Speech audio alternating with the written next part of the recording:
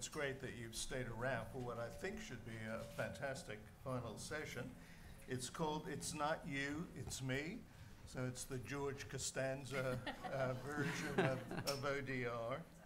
And we have several fantastic speakers or answerers, I suppose, in the mode that we've adopted throughout. Most of the interactive mode we've adopted, I think quite successfully, throughout this conference, which is us not talking to you, but all of us talking amongst to each other. The other panelists are Katie Miller, who's at the end, who's known for a long time in different capacities, but is now at the long-winded Anti-Corruption Commission of Victoria, long overdue, and long-titled. Madeline Oldfield, who's spoken at this conference previously, who's an independent management consultant and a former director of resolving disputes digitally for VCAT. And Michael Heron, who's a former Solicitor-General of New Zealand and founder of CODR, CODR Limited. He spoke in the first session this morning and a number of times throughout the conference. Sitting with me, someone you I'm not sure what you do, except for everything. But Kathy Laster, who of course is the executive director of the Zelman Cowen Center at Victoria University, and with her fantastic staff, the organizer of this conference, which follows on, many of you remember from the one 2 years ago. The most striking thing for me is what's happened in those just intervening 2 years. Everything has been more sophisticated, become more sophisticated, more questioning, more intelligent use of the technology, more powerful technology, more focus on ethical and equitable issues, equity and access issues. So this one we're looking at what still can be improved. So when we have this conference again, perhaps in another 2 years, it'll be interesting to see what other issues we will have already solved and what other ones emerge. So I've talked about the speakers. This is again going to be, as several of them have been throughout the conference, an interactive one. So we'd encourage you to go on Slido. Yes, Slido. Keep wanting to call it Sluggo, but it would work as well in some cases. But Slido.com. No, it's just and please hashtag your questions with ODR Melbourne, and they will come up in some way on the screen. And you can also support someone else's question. So the ones that have the most ticks rise to the top, and I'll probably choose those to put to the panel. I will certainly do that. And then we'll be off and away. Do you want to do Lingo Bingo now? Oh, yeah. Well, we're going to give a prize to whoever managed to get the most on Lingo Bingo. Lingo Bingo, the maximum anyone could have was 16 crosses. Do I have anyone between 10? You get a prize. Anyone 10? Anyone 5? Anyone fill it in? Oh, up the back. Okay, you got 5? 6. And more than 6? 6? 7. Right. Anyone else? 9. There, you're the winner. Okay, so you get the chocolate. So 9 gets a chocolate, 7 gets a chocolate, and the other 2 can get a chocolate. Yeah. The purpose of that, as is everything, is that it's an educational tool. You can do it with your staff as well. There's a lexicon which was created by Code for Australia. So it's actually a way of getting people to look up the meaning of those terms and start using them more confidently. So keep your forms. But thank you for playing Lingo Bingo. It was very good of Code for Australia to do it for us. Big clap. Good luck. Well done. There are also evaluation sheets, but wait till the end of this session because it'll be great. And they're in paper form. The reason they're in paper form is I can tell you, this is another important ODR point, people don't fill it out online. We've done it, which is really weird. Evaluation sheets in paper form only. Is there any other that kind of There stuff? will be later. We'll go right to the questions. Sure. Okay. So we're still waiting for your Slido questions to come in. And while they're coming in, do you want to put the cartoons up? Sure. Me? No.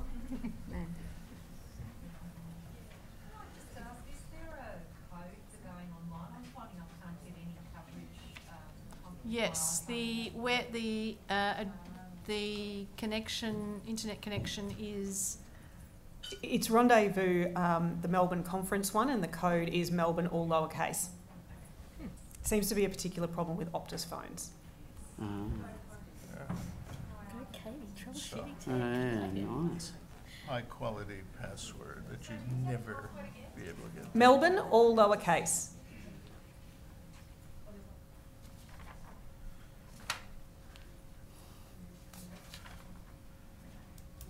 Okay, a few people were cheeky enough to send their questions to my email.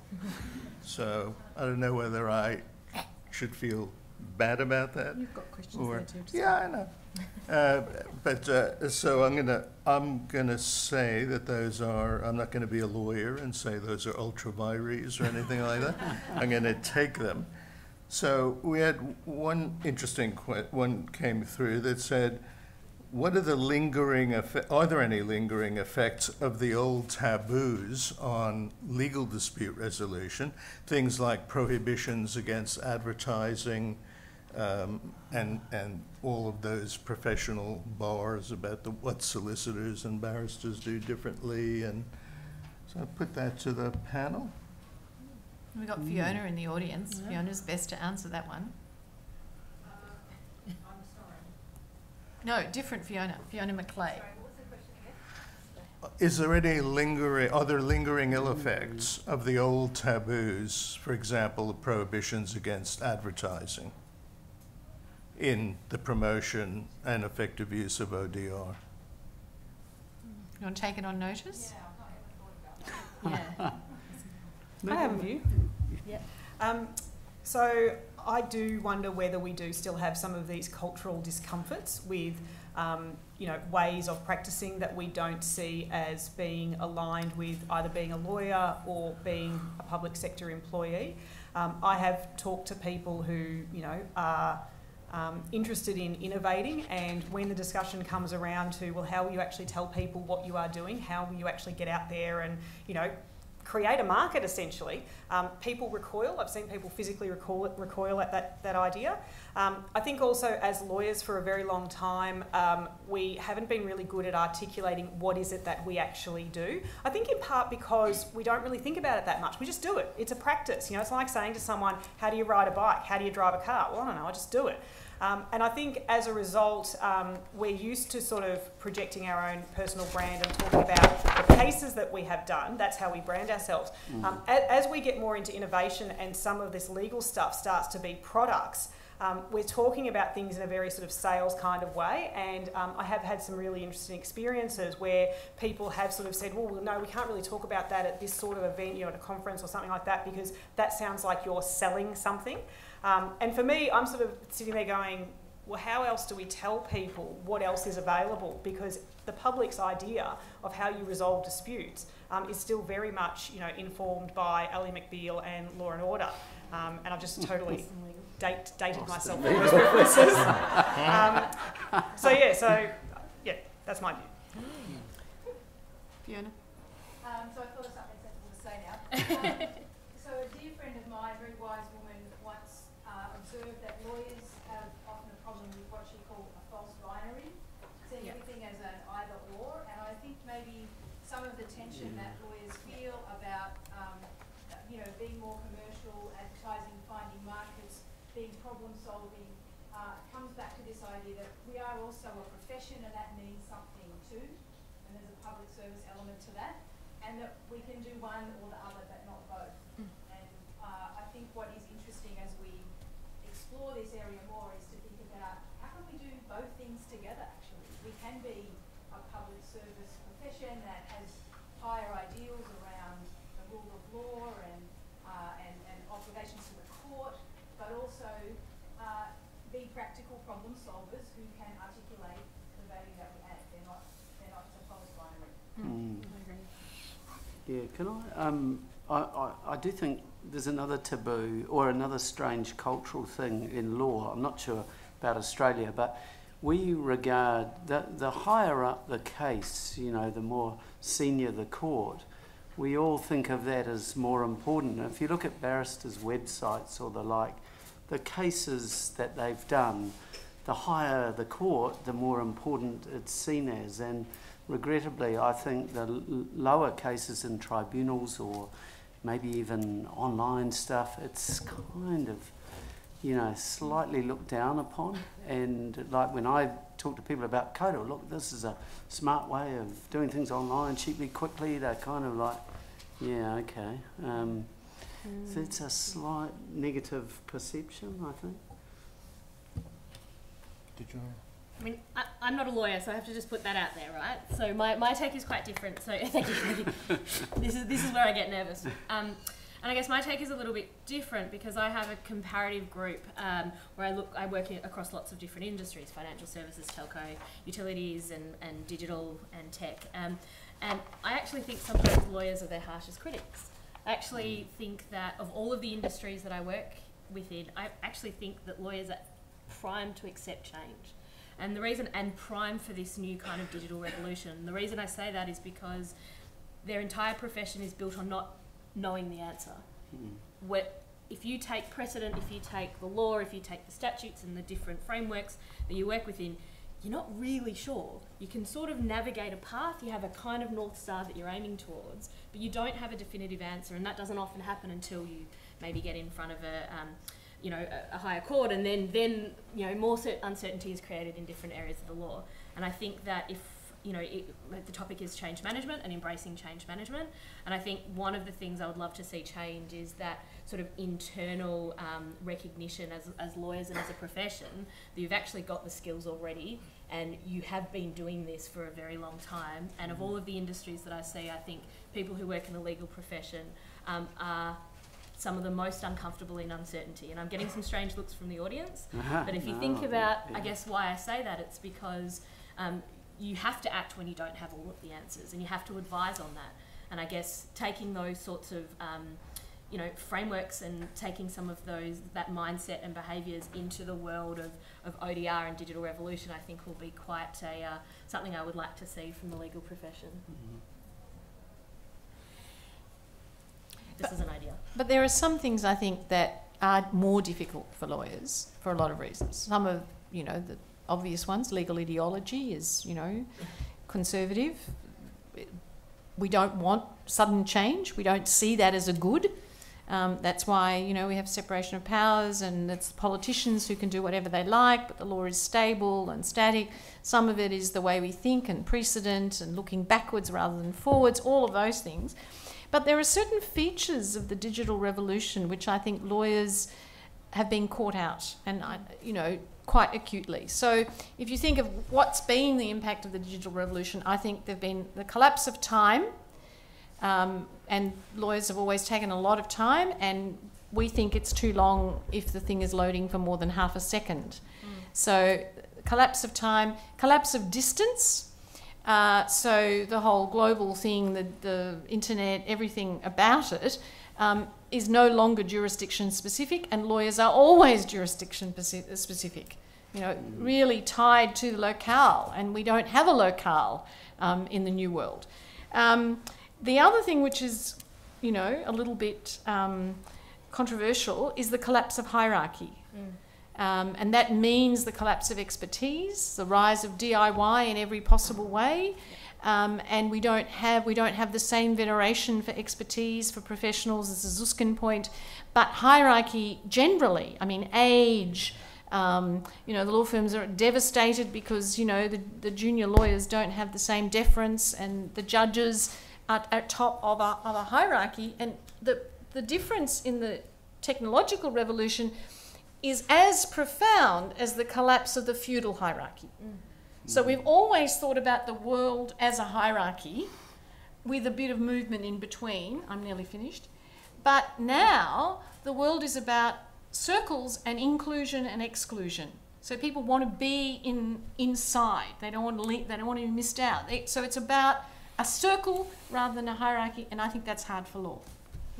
Yeah, that's a really good point. We are so hierarchical, or at least that's the world I've grown up in. Yeah. And it's quite difficult to accept.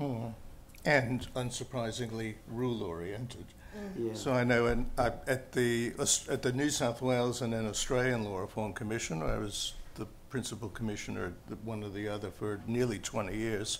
So hired literally generations of young, bright lawyers.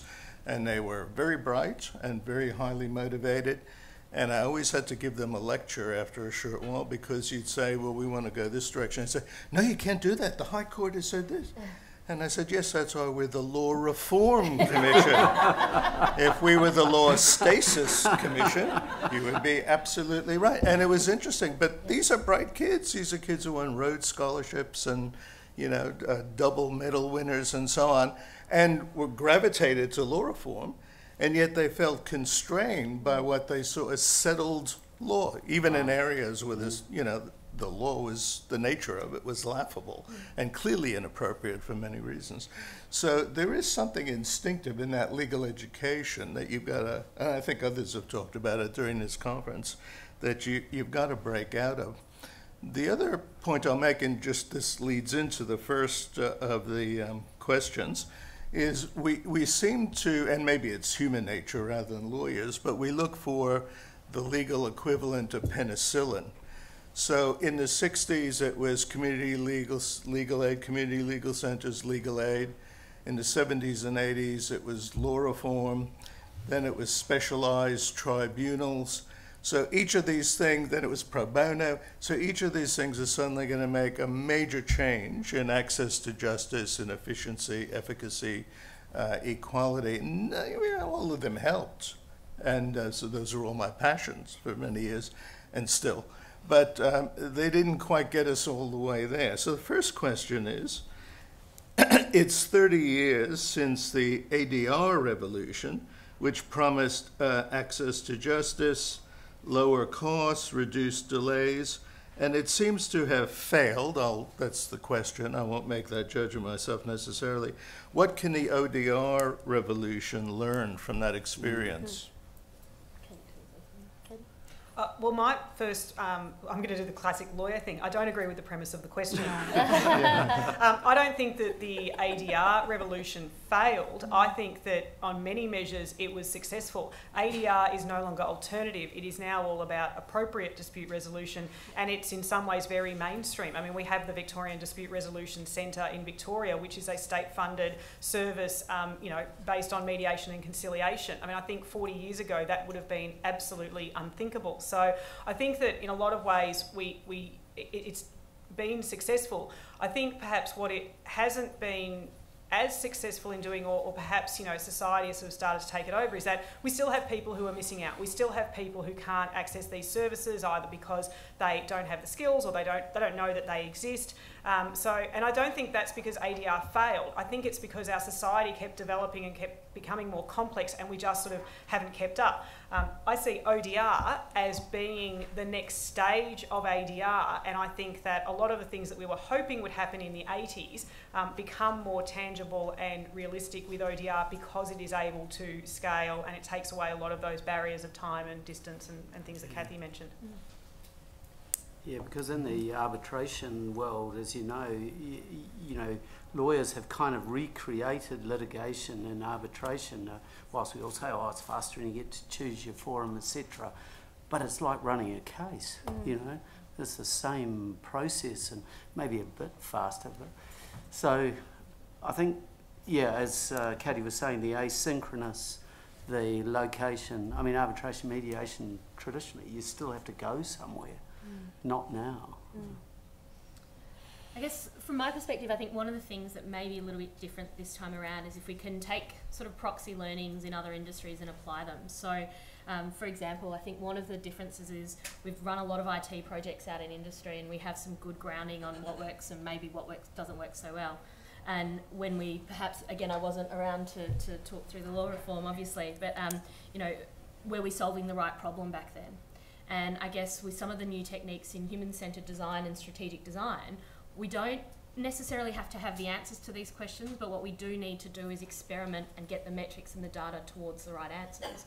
So these new techniques will help ensure that before we commit to something in a really big way, we've actually got the learnings to guide us to see within, you know, some rails whether or not we're on the right track.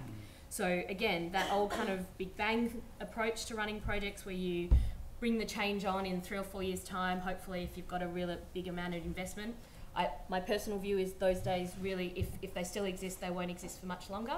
The concept of a project probably won't exist in the future. I don't even think it exists now, personally. And the other thing I would say is because projects don't exist, this stuff never ends. So if this stuff never ends, as lawyers, if you want to be at the curve now, it's learning the skills and techniques that will help ensure that you're at that curve, because it doesn't end.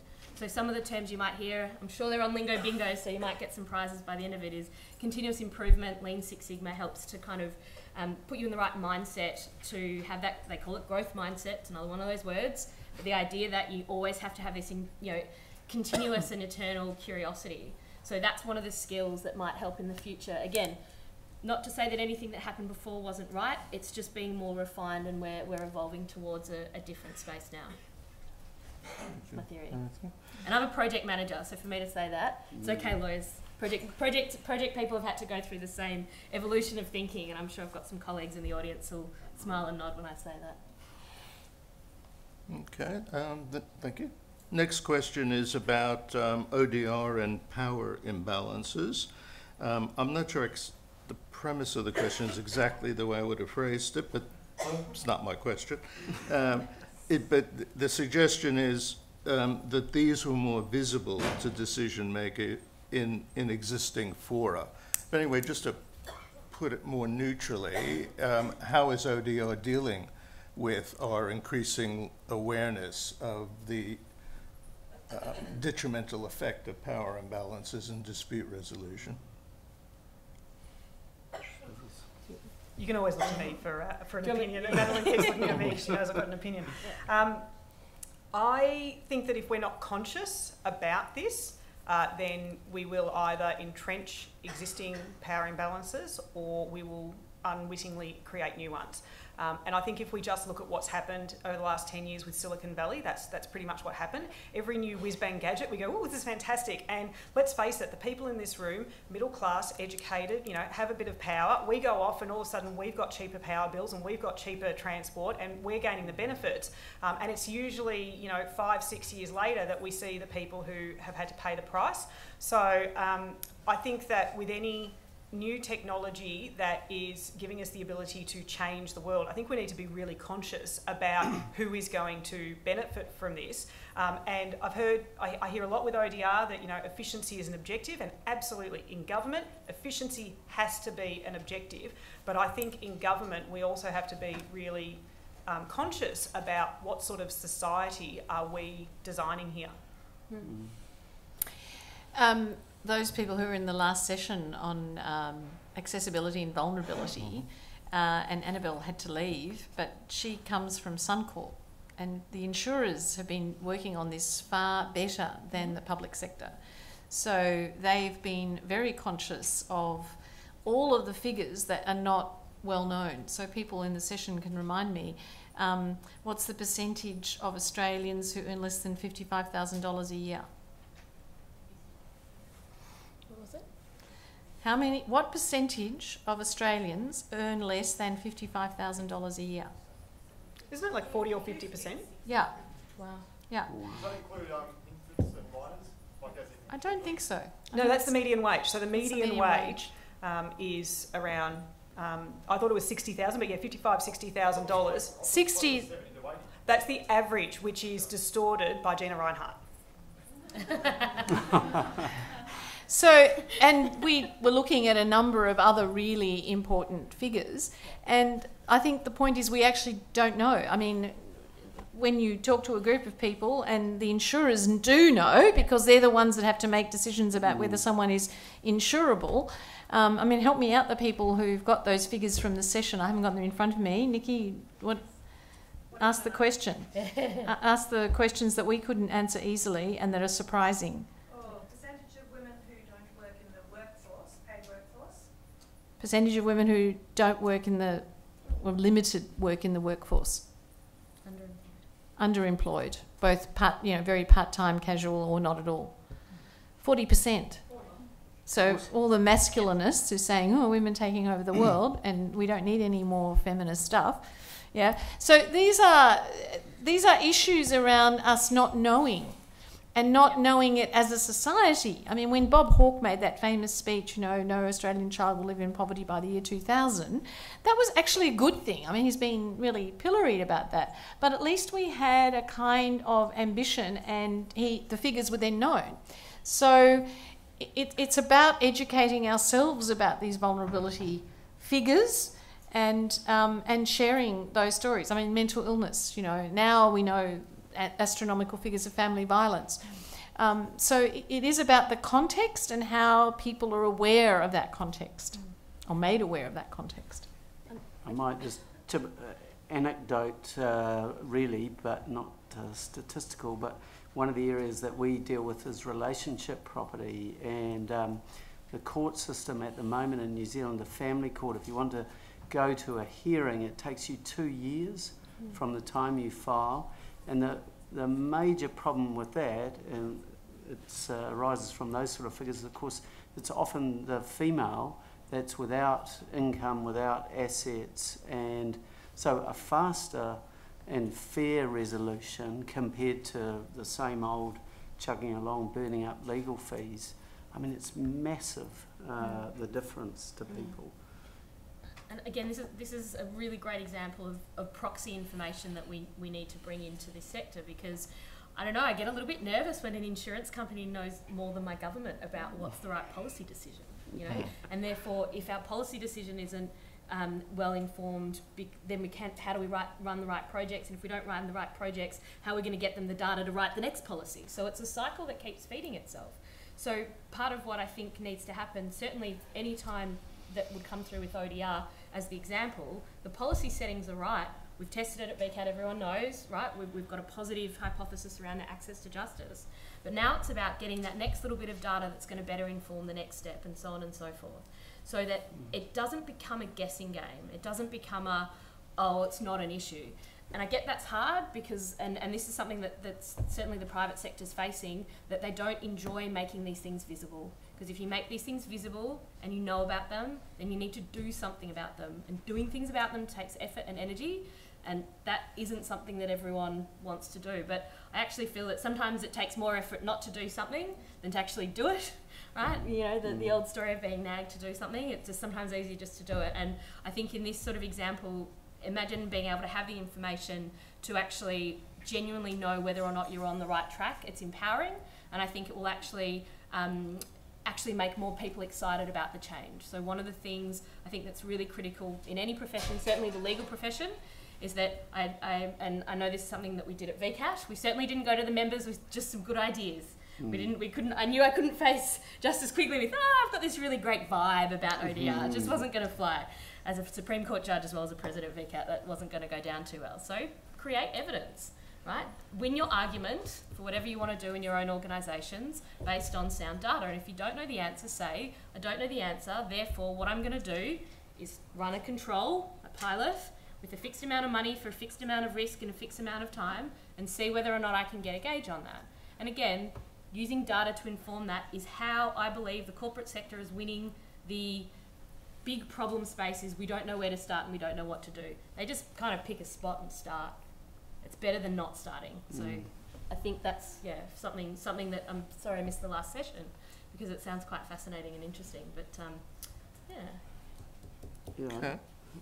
I do think there is an element of just do it, and with lawyers, it's a really difficult balance. I remember starting as Solicitor-General, and it's a different role than here. It's a chief executive of a law firm, basically Crown Law Office. There's 200 people, And we were in an old building across 4 floors, and when I arrived, we knew we had to refit the office, and the argument was who's going to get offices and who's not.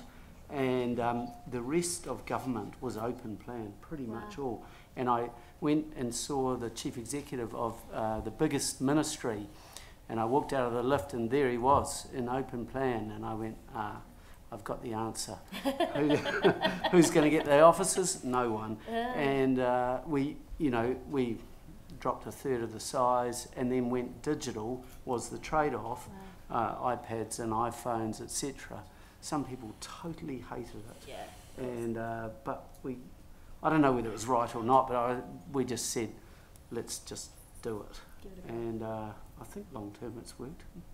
Ask the current Solicitor-General. Okay.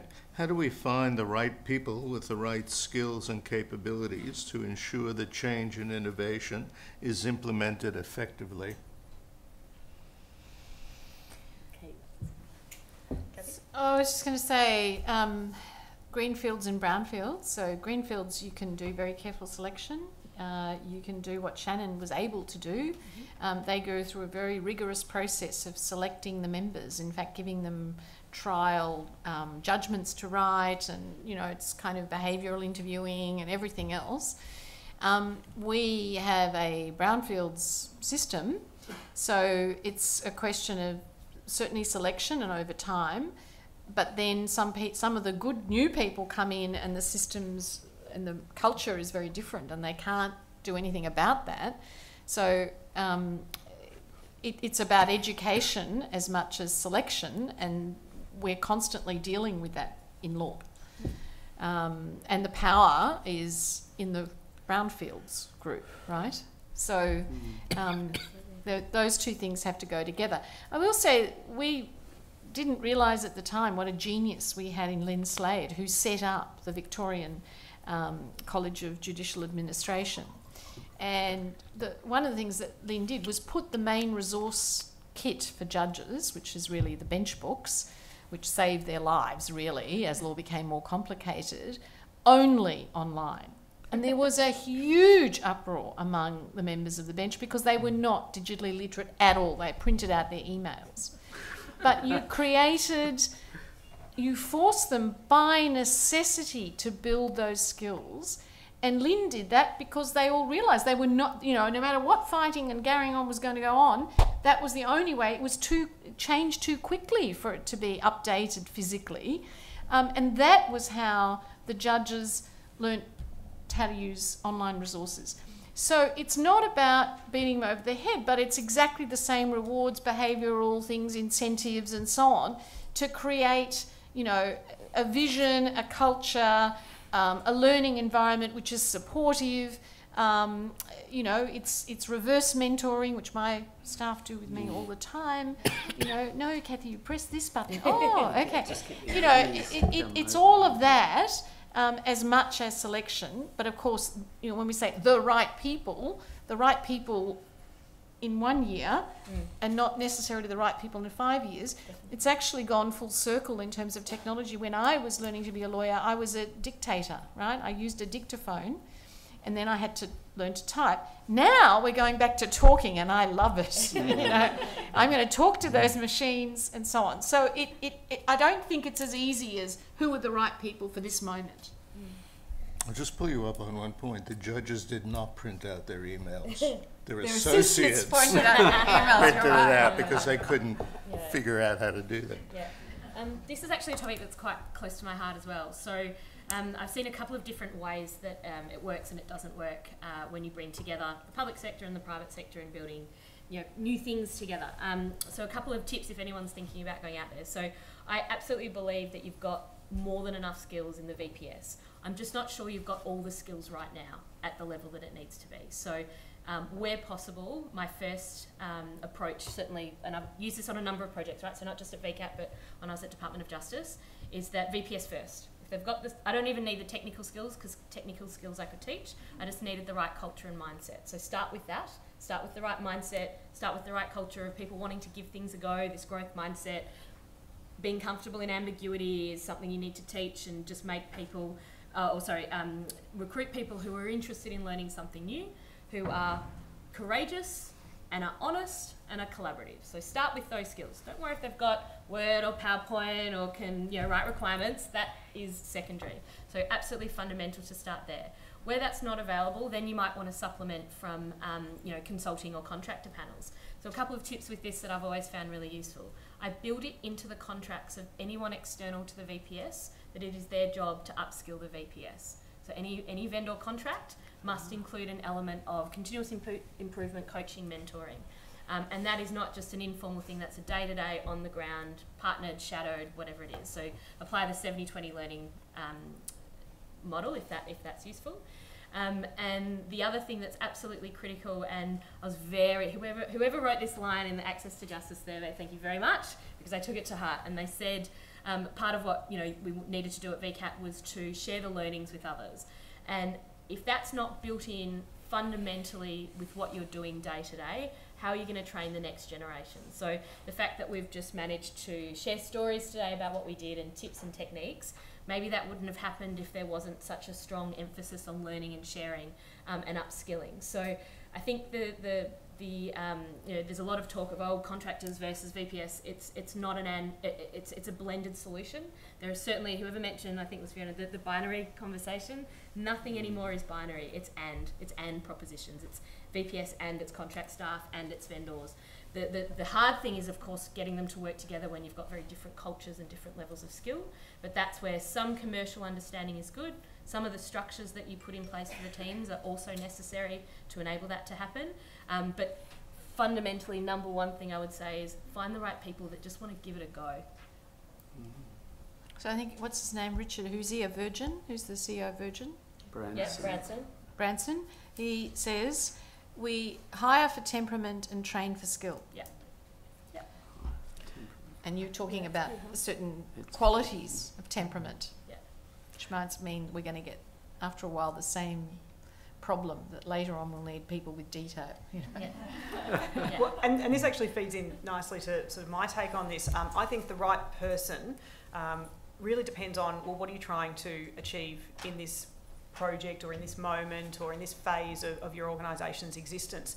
And I think that requires us to be really clear about the expectations that we are setting, that we are managing, to be really clear about the challenges that we foresee. So for some organisations, you are going to want a really good technical person because you don't have those skills already.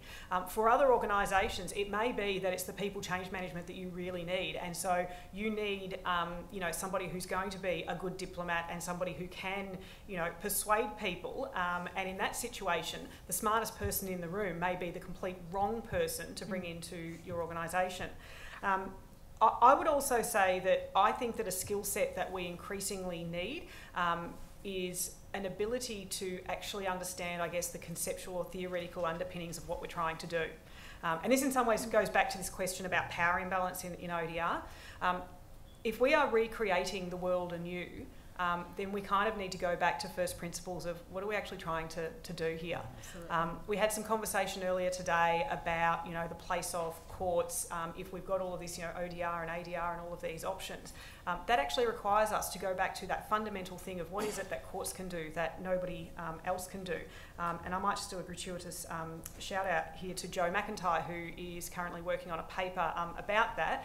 And just as an example of how awesome technology is, the reason that we sort of got onto this sort of topic was having a chat on Twitter today about this. So I just like to throw in those little pearls of let's not forget how far technology has been able to bring us already. One of the things Katerina Palmgren's paper she talks about, and I really subscribe to this thinking, is you have to get leadership of the judiciary on board with this. New Zealand's about to have a new Chief Justice after 20 years of the same Chief Justice. We've just got a new Secretary, that's the head of the ministry. And if the new Chief Justice or the new Secretary or both don't want to change, then it just won't go anywhere. I mean, on Saturday's Fin Review, we had the Chief Justice of the High Court and the Chief Justice of New South Wales giving a talk to the barristers, it was the ABA, the Australian barristers, saying technology is here, get over it, you've got to adapt. So, you know, that was the first time that it had been in a sort of concentrated, very high level. So you do need, you know, championing and leadership at the top. And what I liked about the VCAT thing and Madeline's insight into it was they chose to work on the pilot at the pointy end of adjudication for a lot of reasons. One was the one that you heard today from Liz, because they couldn't fix it all there and then hit the wall with, you know, everything slowing down at the serious end. But really, it was to be able to bring people who needed ownership of it with you on that journey, and they identified their bit as the most important, and nothing you did anywhere around it was going to have any moment unless they were comfortable with the process. So it's also about a change management process and deliberate strategies of change management, which I think the VCAT people did really admirably. So if I can turn that into very practical terms, because that's why I'm here, to explain the practicalities. Anyone in this room ever had a steering committee for their projects? Oh, a couple of, oh, that's good, that's good. So there was a presidential directive when Justice Gard was in the seat of President of VCAT, and it's something they do every year. They assign members, unwilling members perhaps, but some willing, to certain steering committees.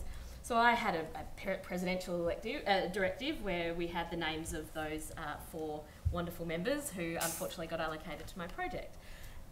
Unfortunately, they also got allocated to my project, which basically meant that the old ways of thinking about a steering committee. Now, I don't mean old ways that we didn't document. In fact, if anyone would like to see where all the documentation is and you're on trim, the CD references are right next to every artefact, so it's very structured.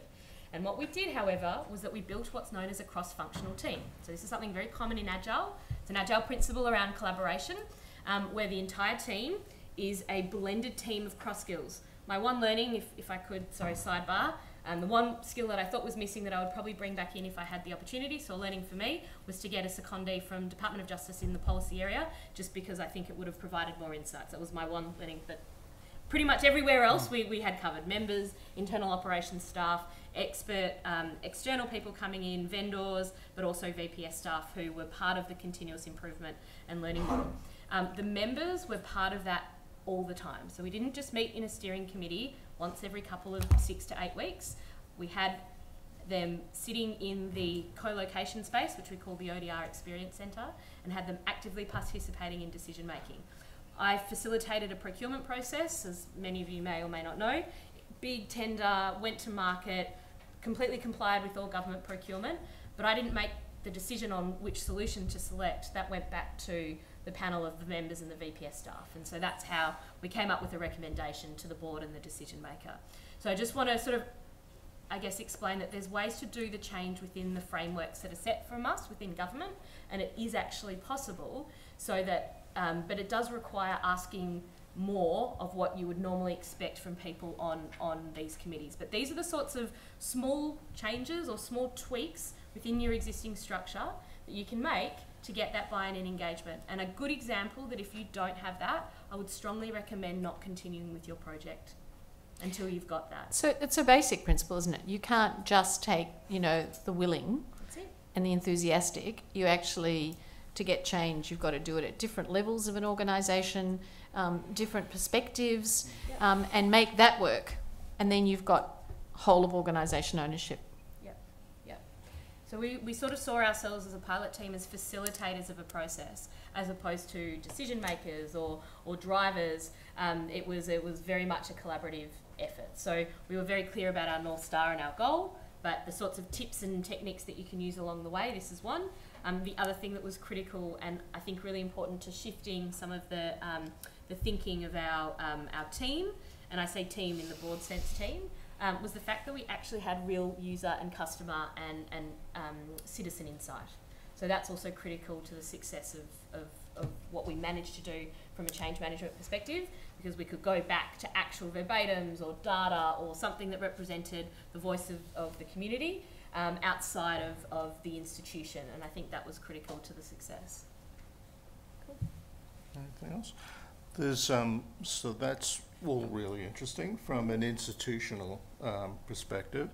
There are a bunch of questions that are premised, slightly differently worded, but premised around the idea that lawyers are extremely resistant to change. So what are some effective strategies or tips for trying to bring lawyers around in the ODR area? Well, the first thing that I would say is that I actually think that Madeline's right. I think that we've probably been changing a lot more than we realise, and we probably don't celebrate the successes enough. You know, we are in, you know, we've got people practicing who, you know, in living memory didn't have computers, and you know, they've sort of adapted to that. And not just adapted, but really taken it on. I mean, look at what's happening with e-discovery. That is a reflection of lawyers, you know, seeing the opportunities presented by technology. So I think we are better at change than we give ourselves credit for. To the extent that people are resistant, I think the argument is a very simple one. If lawyers really are a profession and we are here to act in the best interests of our clients, then it is a professional imperative that we change. Because I don't think that anyone can put their hand on their heart and say that the system we have at the moment is in the best interests of our client. So I think that continuous improvement is something that we are professionally obligated or obliged to do.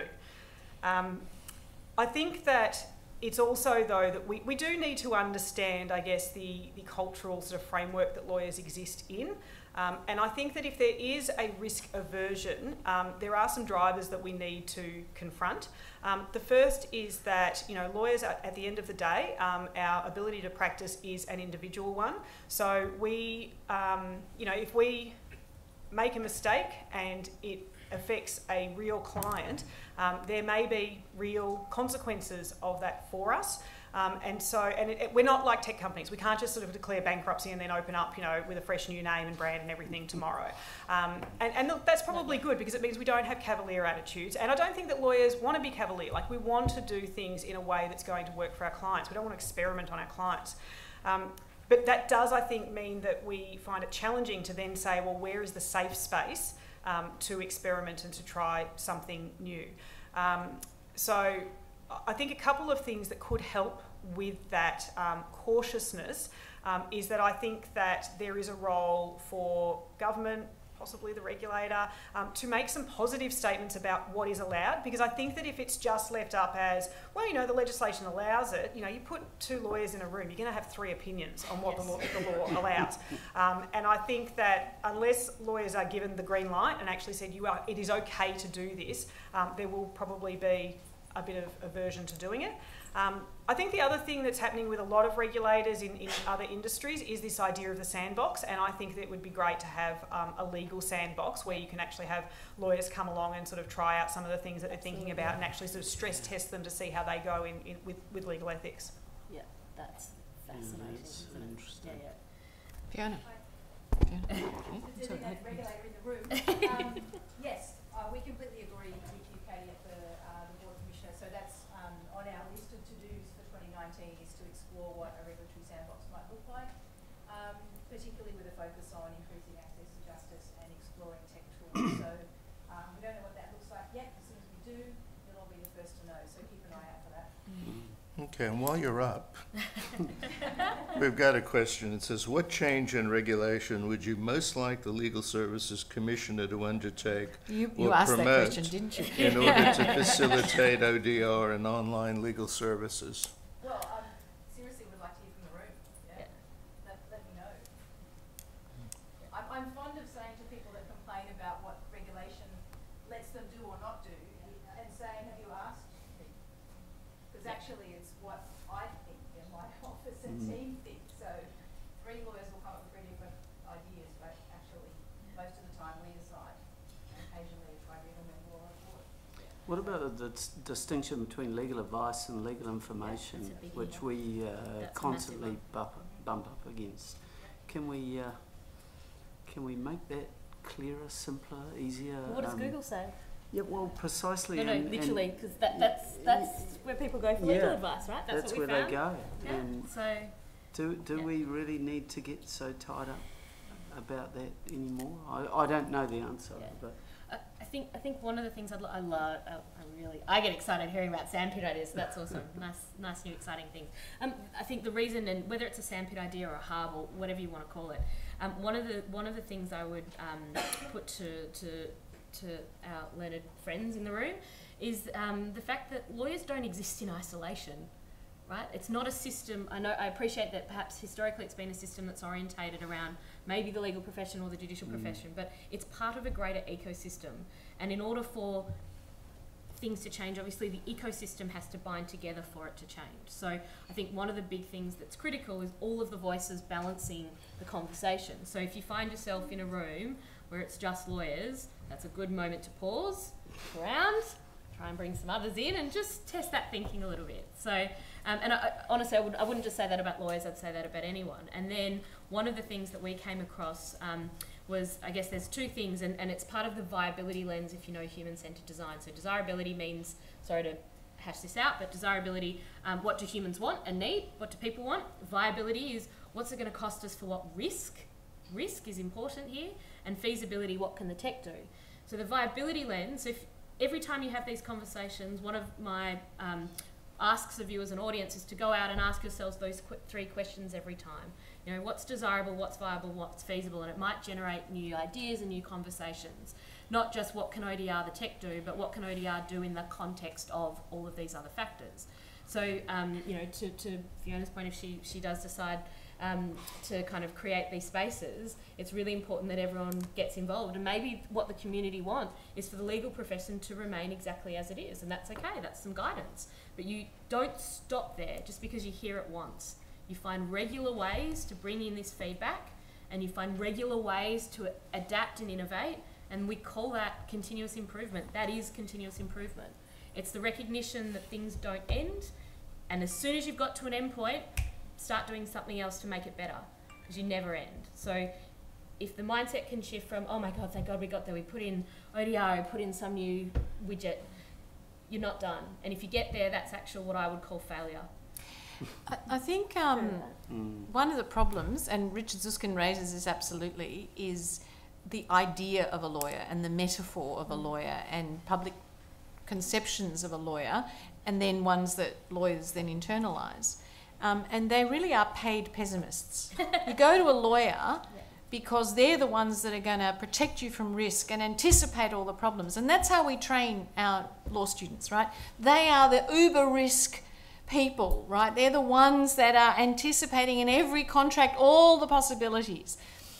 And I think that creates a particular mindset, and Richard and his son in the latest book go through new terms for sort of unbundling the skill set that lawyers have and say, why can't you call them, you know, creatives, or I forget the terminology he uses, empaths and so on, because, you know, we may have got to the point where, you know, conjuring up a lawyer in our own mind and in the public's mind is completely different from actually the skill set that we're using for a variety of different things that we do and things that we add value because of how we're trained. So, you know, I know law firms started calling themselves, you know, whatever it is, law firm and business consultants for a while, you know, multidisciplinary practices. But there may be actually, there's a lot in a metaphor. For example, at one point, I've been trying to convince people that the court system has shifted from being a wholesale environment to a retail environment. And initially everyone goes, oh, you can't do, judges and lawyers say, oh, you can't say that. But the second you absorb that metaphor, a whole lot of different things become possible in the way in which you see the job you're doing. So there's an awful lot in the language and the way in which we use metaphor to understand our role and that of the public. Yeah. And that mental model, and I totally agree with Kathy on this one, and again, just there's 1,001 industries where you can take the proxy and just watch it unfold. And the terminology we use is, again, we were talking about hierarchies before as part of as a structure, as a picture you might hold in your mind. Today it looks more like, I think the terminology is holeocracies, right? So they went from hierarchies up and down to matrix structures where you've got 2 masters at the same time, if anyone's ever worked in project land. And then these holeocracies, which was almost like networked environments. So you have these teams or tribes that get together with specialised areas.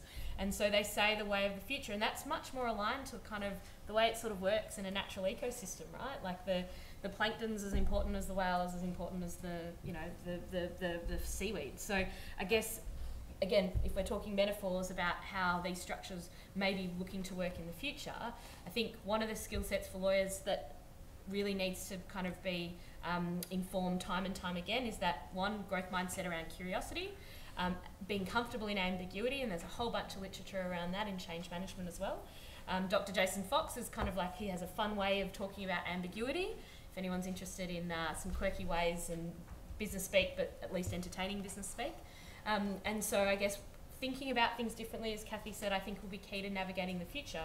Because if you're applying the mental model that is in a hierarchy structure, but you're actually operating within more of a networked kind of structure, where you're relying on your different networks to get the outcome, it's going to be broken. And the thing that's scary about it is, with technology, it leads to distributed justice. It's not centralised in institutions anymore.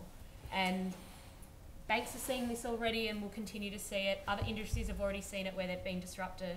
So until that recognition happens in the law kind of community, if it doesn't happen here, it's going to happen anyway. And I guess I've had a few sort of fun examples in the project team over time. I mean, Uber to the taxi industry is kind of the obvious one, and but the one that I love that Beatrice always talks about is Gmail and Google to Australia Post. And that was sort of 10 years ago, wasn't that? And how fundamental has things changed from that? And AusPost was almost on the brink. And you think the taxi industry with Uber might be similar, and hotels with Airbnb. So again, food for thought, use the proxies and see what's happening in industry, and start to see whether or not you can pick up a skill that's totally unrelated to the law, maybe do some CPU points. Maybe that's one thing that could be changed and amended in terms of learning and professional development, that you can take learnings from other disciplines as part of that legal learning and understanding. Maybe that's one idea. Since Fiona has asked, I am going to just put in my bids, and these are my bids, they're not IBAC's bids.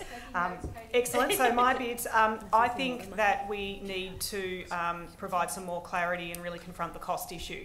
I don't think that lawyers making money is a bad thing. I mean, don't get me wrong, if we are going to overthrow capitalist society, I'll be there on the ramparts, but until that happens, we need lawyers to make money to be sustainable and to still be available to provide the legal services that people need. So I think we do need to, I guess I would love to see some guidance from the regulator about costing, because I think that a lot of our understanding of what costs are permissible is still based ultimately on traditional ideas and mindsets of what legal services are, and the billable hour and all that sort of stuff.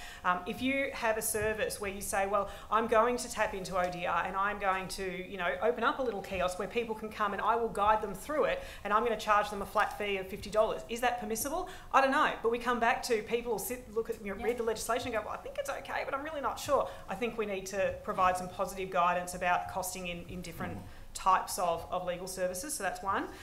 The second is, I think we need to clarify whether we are regulating the service or the person. Yeah. And this comes back to, is because I hold a PC, is everything I do therefore regulated? And does that make sense in a world where somebody with some really good tech skills could actually be providing exactly the same outcome for the end user? And the third thing that I would love to see is, I think we really need to seriously revisit the requirement to be supervised for 2 years after you gain your first practicing certificate, because at the moment we still have this hierarchical funnel. That means we've got lots of graduates coming out, and we're not getting the market benefits of having lots of smart graduates come out, try different things, and meet this huge access to justice gap that we have. Yeah. So when I hear people say we have too many lawyers, I'm like, no, we need to get them out there. The problem is, at the moment they're just hitting this ceiling, and we keep putting hurdles in the way that mean we educate a lot of lawyers, but we don't get the benefit of all the lawyers. Thank you. Could take it a step back too and say, are we getting the right kind of people going into law? So, and there's a clearly culturally determined view of what lawyers are and should be, even though the landscape is changing dramatically. So we say to a kid who's very argumentative, you thought about doing law. You never say to a kid, oh, you're a fantastic listener. Have you ever thought of doing law? I mean, we just don't operate that way as a society, unfortunately. But it will change, I think, if in fact the legal jobs are in that area. Well, and this is where, I mean, we haven't really sort of touched on today, I think, the role of the public. And there was a question earlier on in, I think, the first session. And I think the answer was, look, the public get, these systems. And I think that's right. I think once you've actually got an ODR system, radio buttons and, navigating through screens, absolutely, the public gets it. What I wonder whether we need to do a bit more about is actually trying to bring the public into these sorts of conversations, because, and I think I said it earlier, if their last sort of understanding of what justice is and what the publicly funded justice system is about is that it's about bricks and mortar courtrooms, then they're not even going to know to go Google searching to find the new things that we're talking about creating. That's right. Did you want to say something? Yeah, just on Katie's point, bringing the public in, I sort of thought to myself today, it'll be really interesting if the next time we run this, we don't run a session like this where we're talking at you. It would be wonderful to run this. This is maybe a next idea we can talk about. Run it as a human-centred design workshop for what the public wants its legal sector to be, right? So look at the people in this room. This is incredible that we could get this sort of calibre and breadth of professionals and people from different backgrounds and interests, and it doesn't happen very often. So I guess for me, these sorts of opportunities are quite rare, and I would love to see the output of that informing the next wave of policy to projects to funding to bids to business cases. Like that, to me, could be a really good kind of new ways of thinking. And again, it's Beth Novak that keeps talking about, democracy is in everybody's hands, and that was one of the premise from what we came out with the pilot. It's actually not at all about ODR. It's about enabling and empowering justice in people's hands. That's how access to justice is going to work in the future. So I would love to see that. I'll sign up to that. Is there sign-in sheets, Kathy, for next round? There's most of the questions were premised around lawyers being an obstacle to this. There's another question that says, are lawyers adapting and making a living out of providing unbundled legal services and dispute resolution coaching? Michael?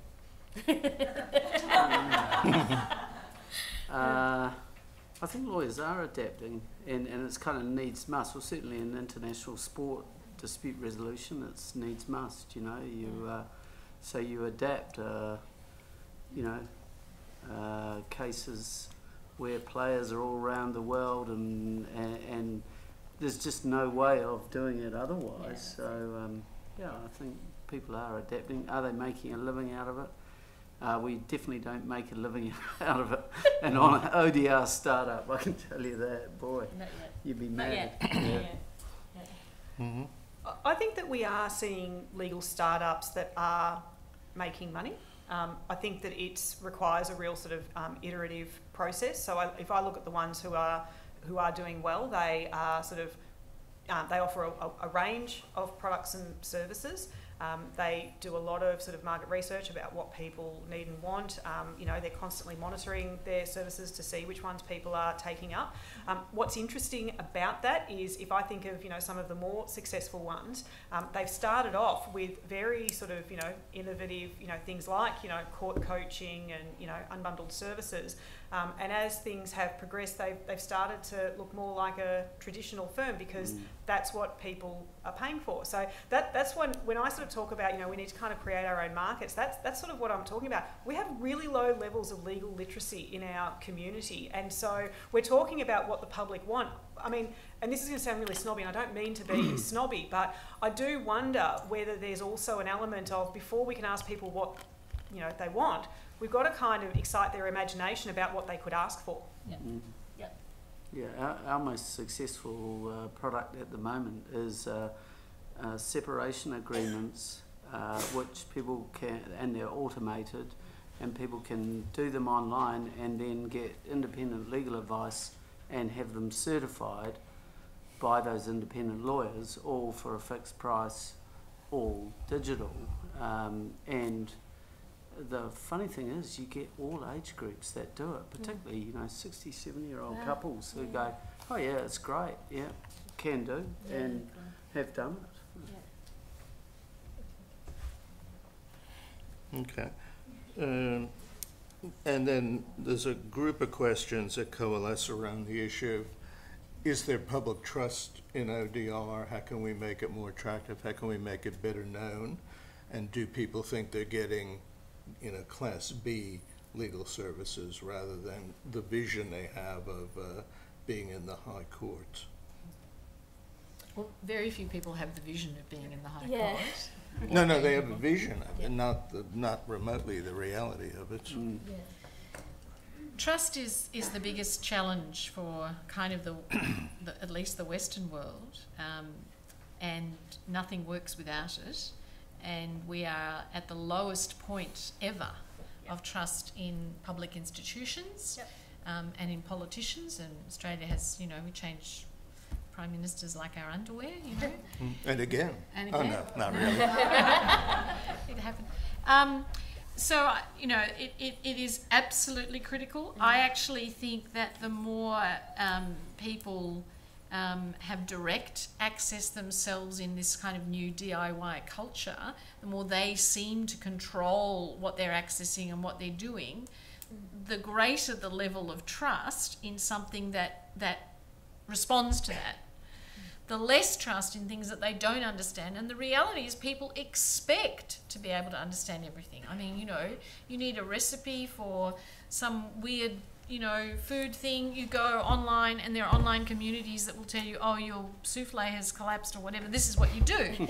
So there is trust. And there'll be an app for that. Right. So you can get information very easily and reliable information, whereas they're not seeing the same level of responsiveness from their organisation. So there's a mismatch between people's daily lives and what government and courts and others are providing. And that's, I think, the part of the breakdown of the trust.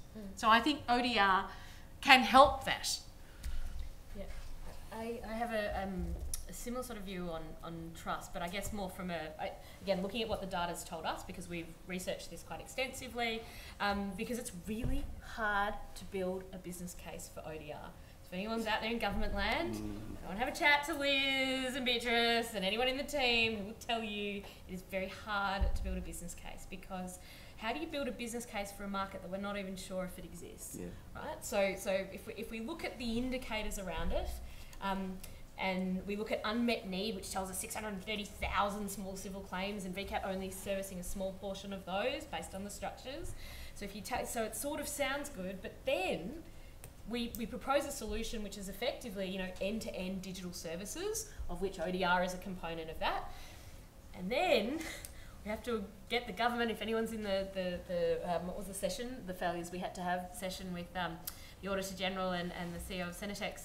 And then you've got this kind of environment that basically tells people that, risk is bad and we don't want to fail. So there's these endemic structures in all of this, which unfortunately often tends to mean it's a self-perpetuating cycle, which means government's not great at delivering digital services. So of all the things you don't want to risk, which we all get, is your legal services, because there needs to be a high amount of trust in the public system. So it's not all bad news. There are strategies and techniques to overcome that. And that's hopefully some food for thought around how to do it. If anyone's heard these terms again, is this agile sort of ways of working, mindsets, chipping away at it. So for me, trust is not something you can talk about. Trust is something you have to show. You have to show people, not talk about it. So if you want to build trust in the community, you have to have something to show them to say, are we on the right track, yes or no? And then over time, that will lead to building more trust. And you deliver on your promises when you can, and you don't overpromise because you can't. There's too much uncertainty. And you check back with them along the way. So I guess for me, I would love to see trust becoming a conversation about how do we prove it.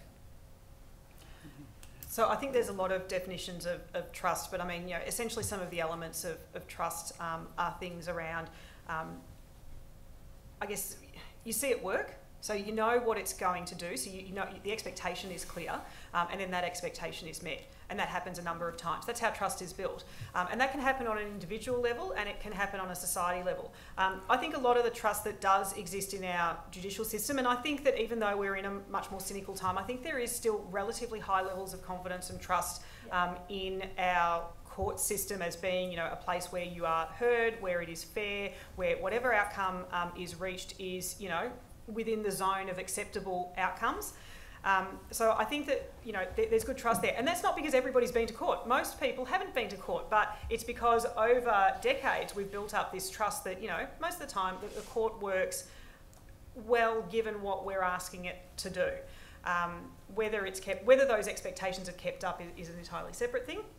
So I think that with ODR, I think what we need to sort of look at is that we start from a good position. There is trust in our public court system, and so I think that means our public court system is well placed to introduce ODR.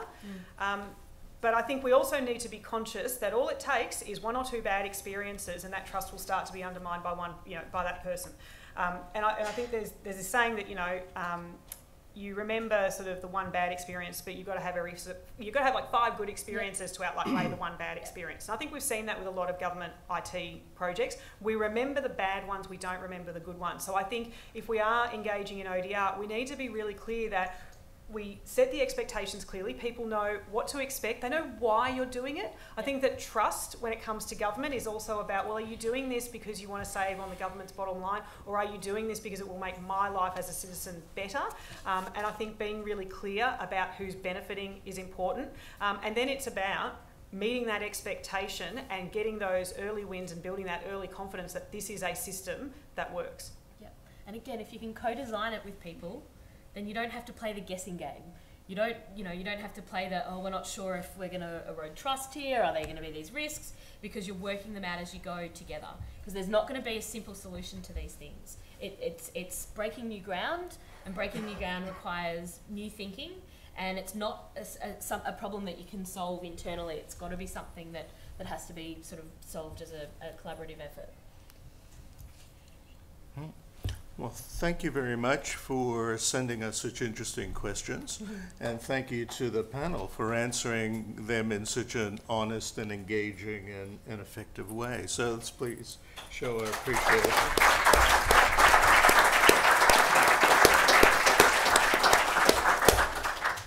It says here I'm supposed to say next, what a fantastic conference with 1 exclamation point. But that is not nearly good enough. It should have been at least 3 exclamation points and a couple of other modifiers, I think. So again, I chaired the equivalent conference, and I now admit it was 2 years ago, not last year.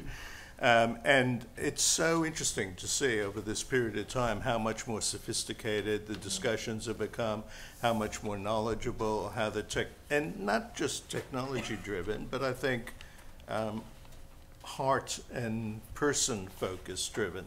So I think that's also encouraging. It's still a long way to go.